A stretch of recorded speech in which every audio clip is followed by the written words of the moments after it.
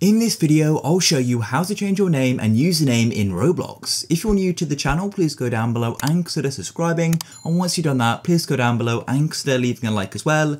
We really do appreciate it.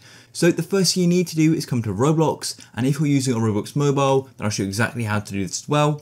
So once you're on the Roblox website, all you need to do is go to the top right to where you've got this gear icon or just a cog, tap on it here, and then you need to go and press on settings. Now, if you're using your mobile phone for Roblox, then all you need to do is open up the Roblox app.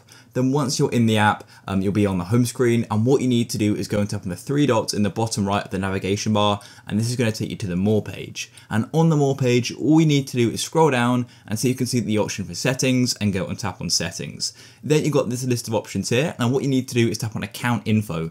Now this is going to go and take you to the same section here on the desktop, as it's both called account info, and here we are. So now we'll continue the guide on the desktop, but the steps are exactly the same. So all you need to do is come into this section here called account info, and as you can see, we've got display name and username. Now at the moment these are both the same, but they can be different. I want to quickly explain what the difference is. So a Roblox username, which is the second one here, is the name associated with your account when you created it. This is required to log into your account, or you can use your username, but it's also the unique identifier of your account.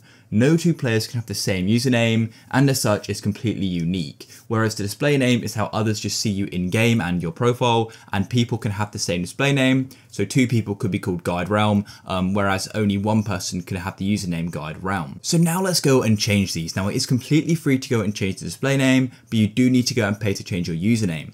So to go and change your display name, all you need to do is go and press on this edit button here, which says change display name, and then it's going to go and launch this here. And as you can see, you can only change your display name once every 7 days, which is important to remember.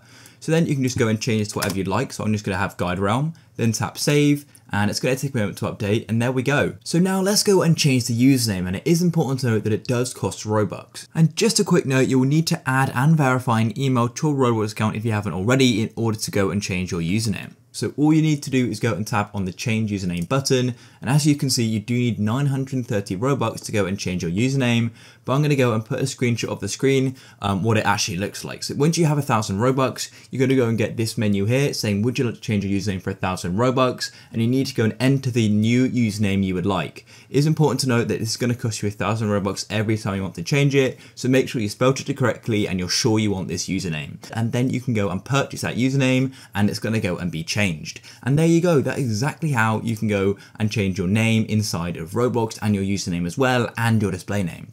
If you found this video useful, please go down below and consider subscribing, leave a like for more. Peace.